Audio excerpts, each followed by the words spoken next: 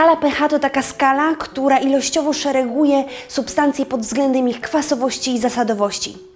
Jej liczbową wartość możemy wyliczyć bezpośrednio ze stężenia jonów hydroniowych zawartych w roztworze.